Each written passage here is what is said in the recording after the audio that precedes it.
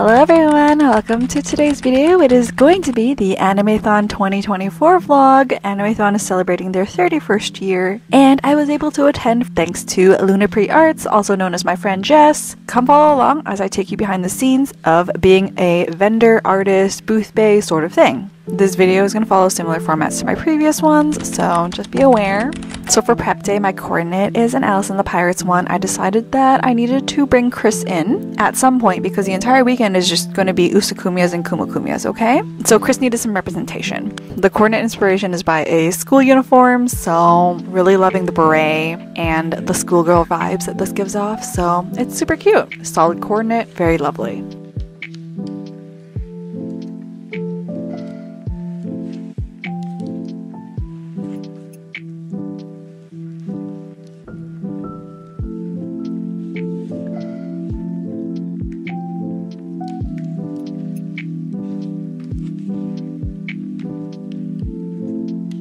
So Jess actually asked me to pick up a few things from the dollar store, and here I am packing them into my bag. And because I live literally just 10 minutes away from public transit, I decided to take it down to the convention center.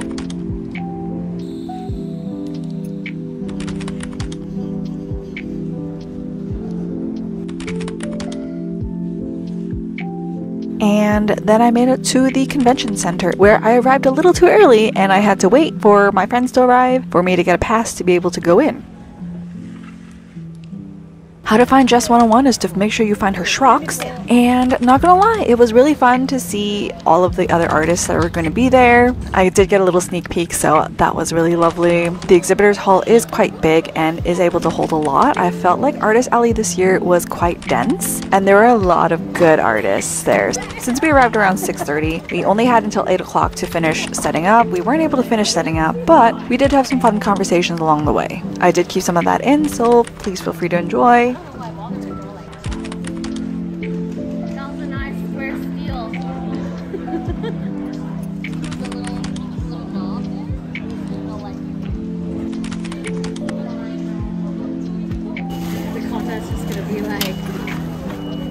In the back, being like, and the ass is like,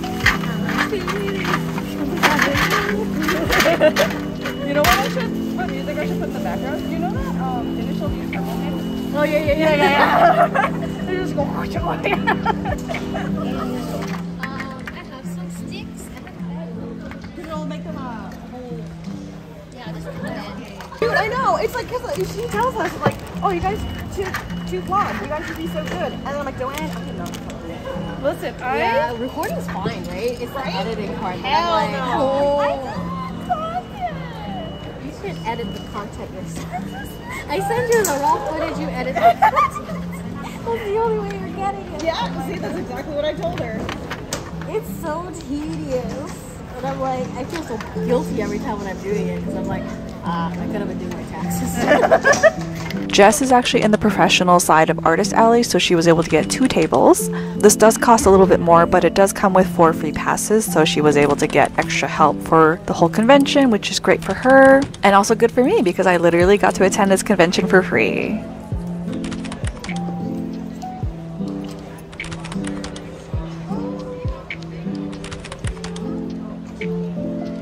That is going to be it for the first day, which is just prep day.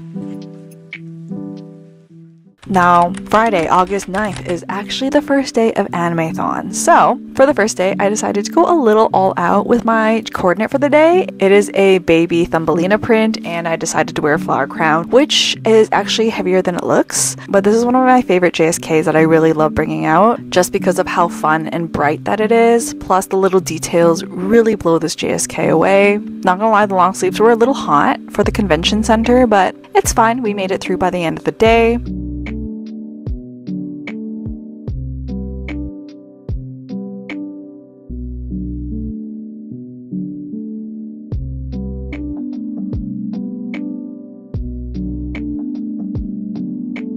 For Friday, the exhibitor hours is actually from 10 a.m. to 7:30 p.m., but the special pass holders do get an extra 15 minutes before, so I aim to be at the booth at 9:45 each day that we were there, just to help Jess out. I know the usual hour and a bit is quite slow, but I felt like it was necessary for me to come, so I came at that time. Overall, first day was quite busy despite it being a Friday. Like, I was really surprised. People just didn't go to their jobs that day and attended Animethon, which, I mean, is a very adult thing to do. And I don't know why I'm so surprised by it, but I guess I'm just really surprised by it.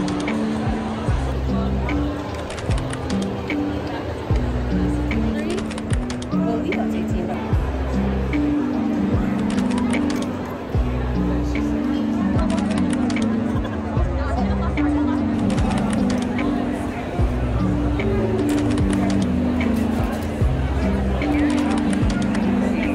By around midday, I was really frazzled by the amount of people, so I was very thankful that Jess let me have some arts and crafts time by cutting out her prints that need to be trimmed, so thank gosh for that. I don't think I would have been able to survive a full day of socialization and just meeting people. So many people.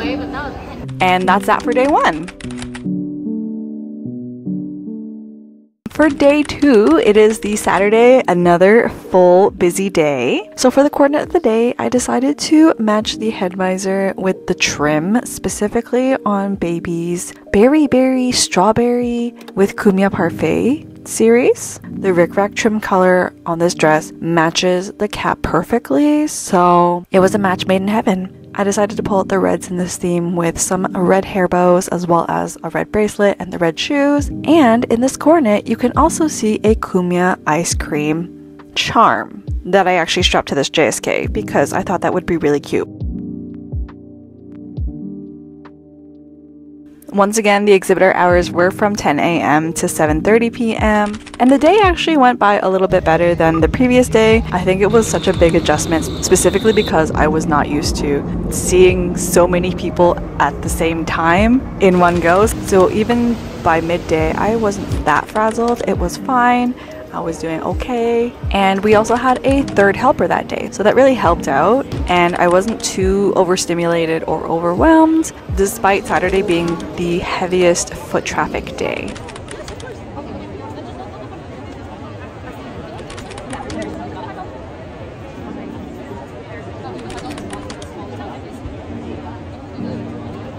Gotta say, throughout the day, I was pretty frazzled, but I was slowly getting better at learning all the character names that Jess has to offer, and watching people play gacha is low-key really fun because it feels like I'm promoting gambling, but not really. If you ever play gacha, you know what I mean, right? Like, it's not gambling, it's gacha, it's completely different. But it's really fun to observe and see. Gotta say, Jess's Products does really well on the sales floor, and we also have our resident artist, Becky, using her art degree for chaotic good.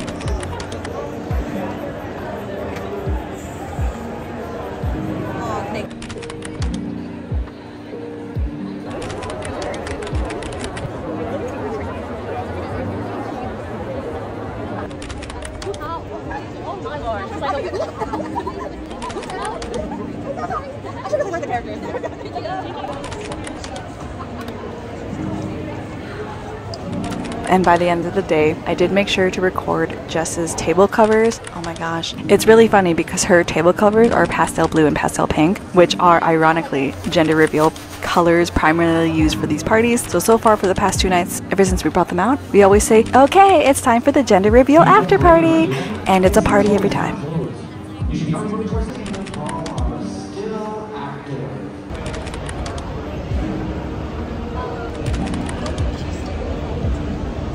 So yeah, that was day 2. Alright, day 3, finally, we are getting to the end. By this point, I was extremely exhausted and had to scrap my last coordinate idea, and I decided to go for something simple and basic, which is Metamorphose typewriting squirrel skirt with a basic cinnamon roll t-shirt. I also brought my little squirrel as an emotional support squirrel because I needed some support, you know? It was a really good coordinate to move around in, very casual, very comfy, and I didn't really overheat, which was great.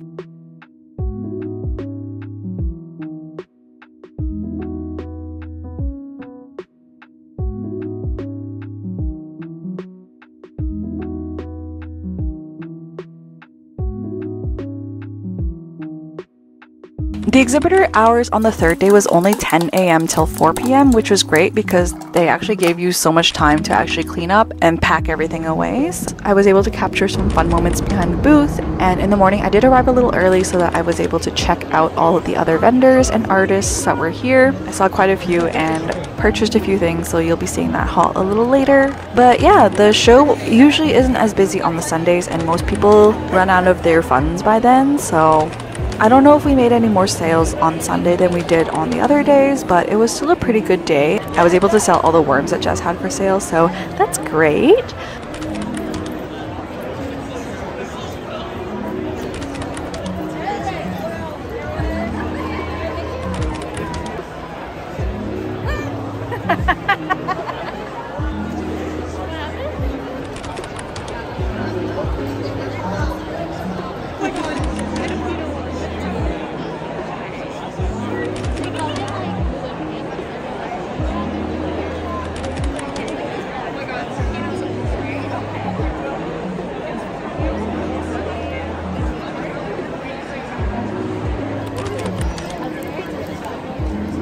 And not gonna lie, I was so excited for the whole thing to come to an end.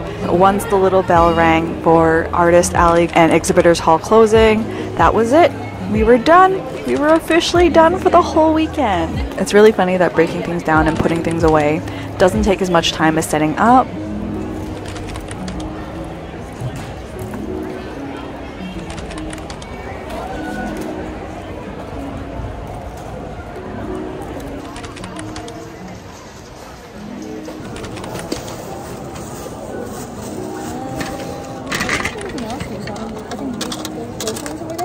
Oh, I have one over here. Oh, actually two. Okay. Yeah. Overall, I think I really enjoyed my experience as a vendor, and I had a really fun weekend. I made a new bestie. I joined the Vlad club, and I just had a really fun time getting closer to my friends because we were working together towards this one goal of making it through the weekend. So yeah, a really fun time.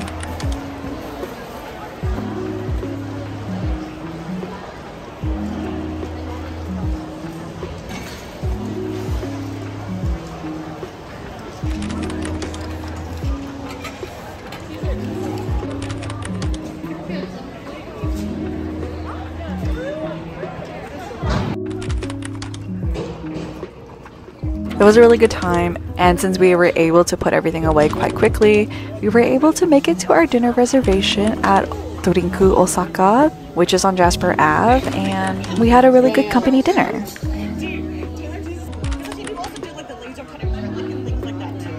mean, I can also... That's the best part about last night. Where the dinner was hookahs. There's one a little bit of white.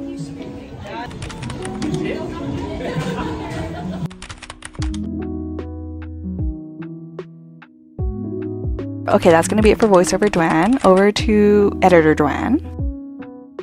Hello, editor Duan here. So, as I have been editing the Animethon vlog, I realized that I actually didn't do an ending talking sort of scene to discuss about my experience vending, as well as showcasing the little things that I was able to purchase while vending. So I'm going to quickly show you the items that I purchased. I was only able to slip away from the table for approximately 30 minutes, so I purchased everything really quickly. To be honest, I definitely wasn't able to purchase as much as I wanted to just because of my little time limit and the fact that I felt really guilty leaving the booth. I was really excited for my Eat Trash t-shirt that I got from Tiniest Star. It's so cute and I can't wait to wear it as my new little Subway shirt sort of thing. So onto my experience itself as a vendor, I gotta say it's really different on the other side of the table. It was really fun watching people react and just being generally very excited. That was so enjoyable. I really commend people who do Artist Alley consistently because it is a lot of work. So vending at these sorts of events is definitely not for the weak. The hours are very long, but it can be quite rewarding and very fun to essentially meet people from different walks of life that you would never meet otherwise. As I'm editing my video, I could really see my energy levels go literally down and down, and I can exactly pinpoint when my brain stopped working and I just went on autopilot. I just wanted to do a special shout out to our neighbor, Animator. He just really made the vending experience so much fun and was seriously the best neighbor. So thank you for giving us such a fun time and some inside jokes. And we can't wait to see you next time at future events. Also special thanks to Jess, Luna Art for allowing us to booth bay for you, as well as my friends Becky and Koneji, because without them I would not be standing. Would I do this sort of event again? Maybe. I think there was definitely some Stockholm Syndrome happening specifically near the end. So yeah, that was my experience vending at Animethon for this year. I hope that you enjoyed watching this video and got to see some fun behind the scenes sort of things. Thank you so much for watching, and I will see y'all in the next video. Bye!